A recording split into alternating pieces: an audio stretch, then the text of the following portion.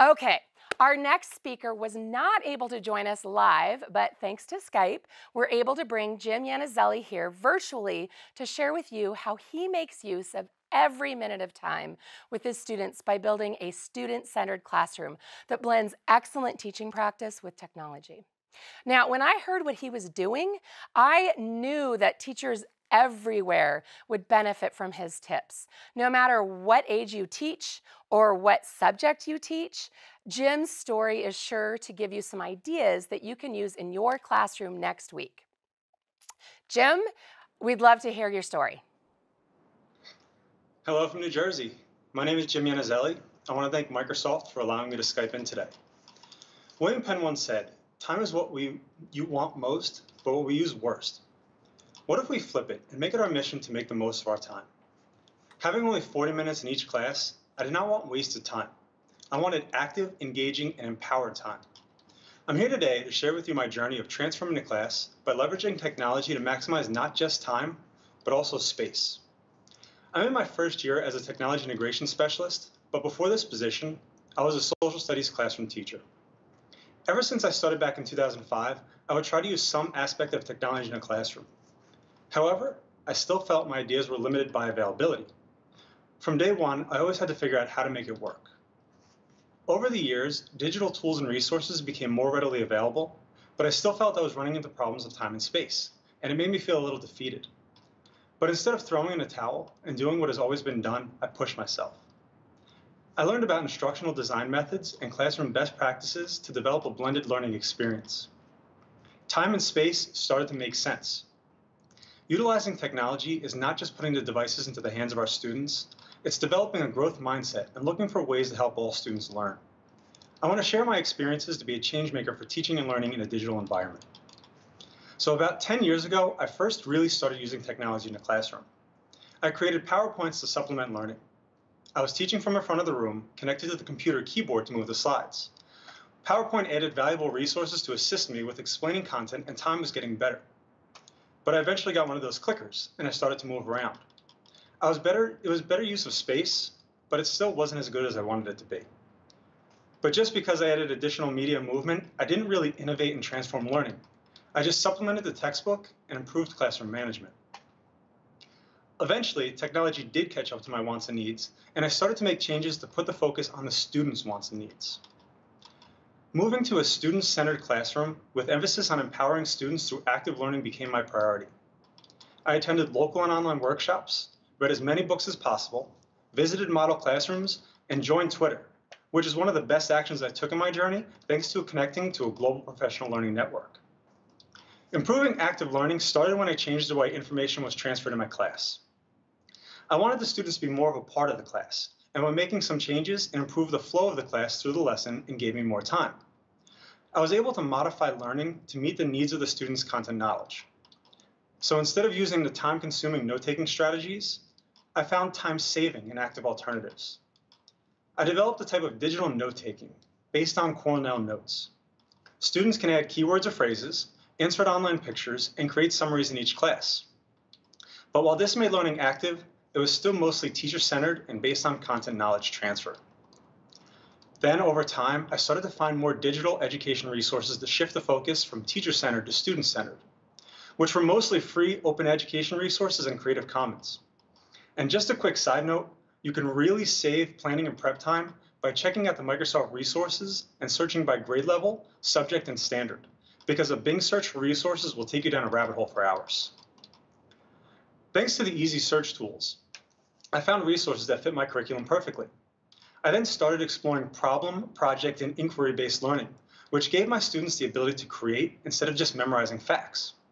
As I became more comfortable with these methods, my class activities were developed around thought and creation, and answering questions that had multiple ways to respond and discuss. Here was my aha moment. I did not need to be the gatekeeper of information. The students worked hard and were not only engaged, but also empowered. The classroom was now theirs, and they are the center of their own learning experience. But up to this point, I was not in a one-to-one environment either. I was still signing out any accessible tablets, laptops, streams. I was traveling to the open computer labs within the building to accomplish these changes. But I also, during this time, I kept inviting in teachers and school leaders to see my classroom to attain feedback and keep improving as much as I can.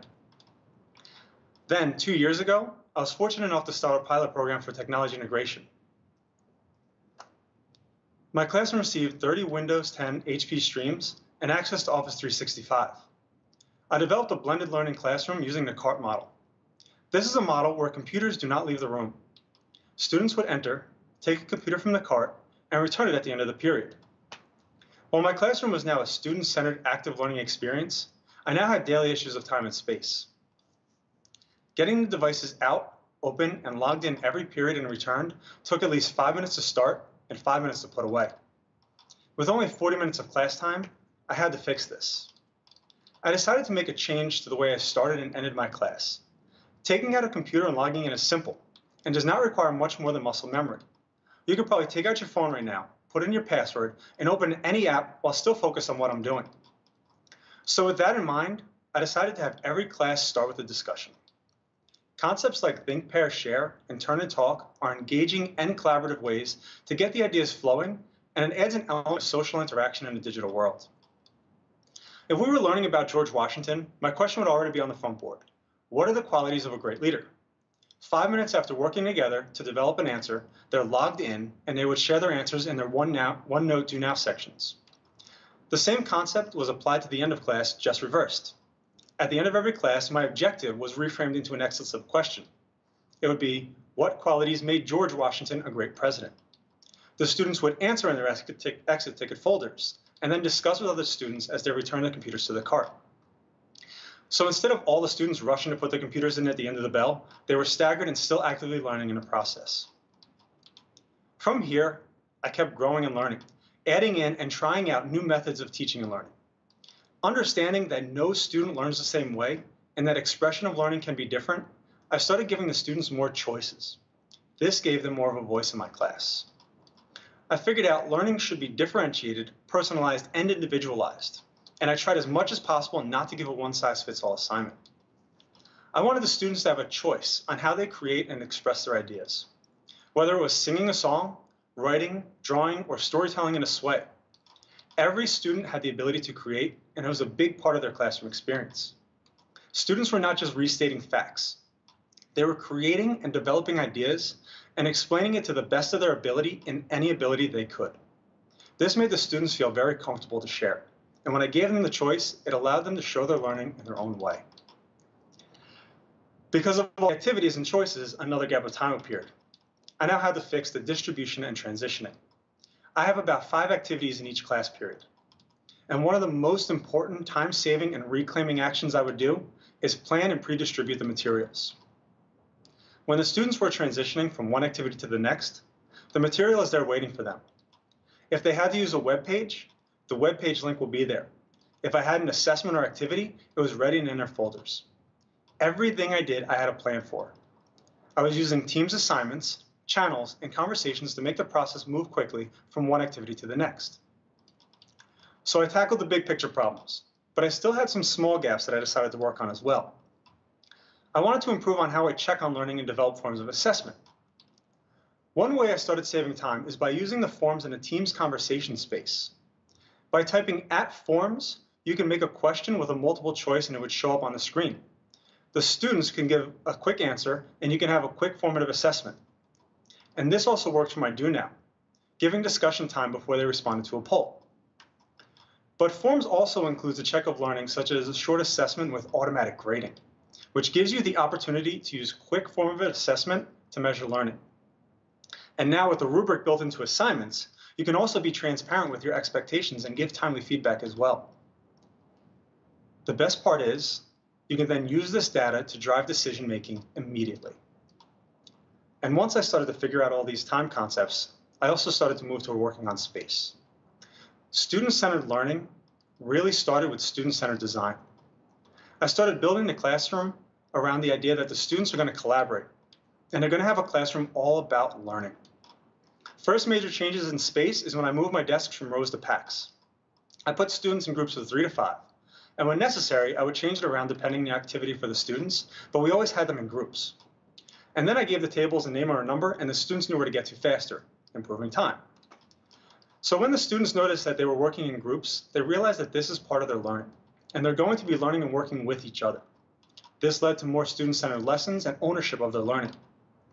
Having students own their work transformed my need to be the sage on a stage to becoming their guide on a side, working and learning along with them. Two examples of lessons that I used that included aspects of movement and collaboration are jigsaws and gallery walks. These activities were active and engaging ways to use my whole classroom space wisely, and not just limit the students to the confines of their desks.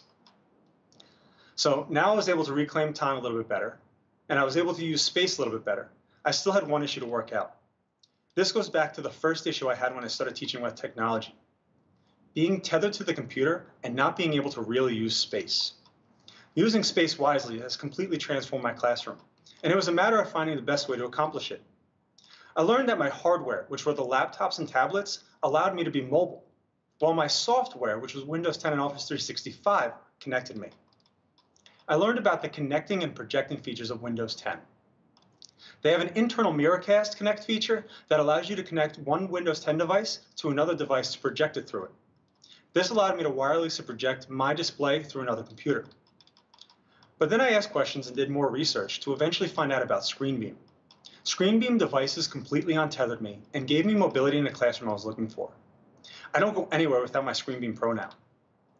If anything needs to be projected to the front so that other students can see, such as a writing prompt or an image analysis, I was able to easily connect and display it in seconds. This means now I was able to go around with my convertible laptop without having to be stuck next to a computer.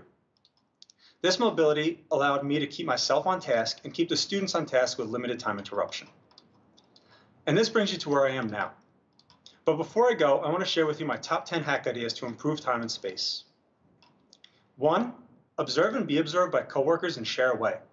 Meet with your peers and gain valuable feedback. 2. Get mobile. Find out about ScreenBeam or broadcast techniques to untether and add agility to your classroom. 3. Get your students mobile. Gallery walks and jigsaw activities, making new groups, and developing innovative learning experiences to get them up and out of their seat. 4. Increase choice to increase voice.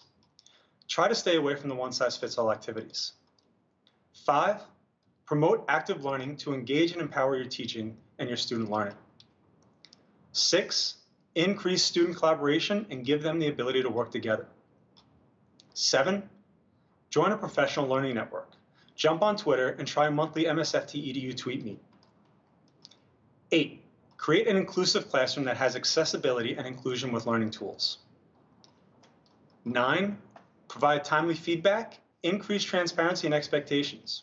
Try the formative assessments using forms with auto-grading. And 10, most important, take a risk. It models for your students and helps you grow. And you might be surprised at what you're truly capable of. Be excellent to each other. Thank you. Thank you. Thank you, Jim. That was amazing. I think all of you watching have connected with his timeline and his process that he did. I know when I was in schools, the cart-based model always added a lot of transition time to the learning, and the way that you've made the most of having a do now question that the students have to discuss while setting up the device and an exit ticket that spreads that rush of kids putting their devices away means that learning is continuing during every moment of your classroom time. For all of you online, Jim gave you his top 10 things to think about and be sure that you do as a teacher in the classroom. And if you're interested in learning about anything you heard him share, again, be sure to check out our resources at the bottom of the speaker page. So let's dig in and see what we have. If you go to the Transform Classroom Times, that's really what Jim did. Every minute of his 40 minutes, there is learning going on. That's amazing. That's hard to do. And he used PowerPoint Recorder to flip his classroom a little bit. He talked a lot about Teams. If you've never used it, we have an introduction to Teams. We have a course on how to use it exactly like Jim was talking about with rubric grading. If you've never used forms for formative and summative assessments, there's a course here on forms. He talked OneNote. You saw his screenshots of the notes that his kids take.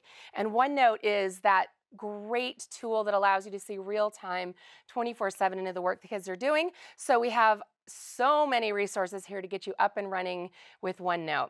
So our All together, there's a lot here to get you started, and I know that you're going to be really successful as you work to transform classroom time.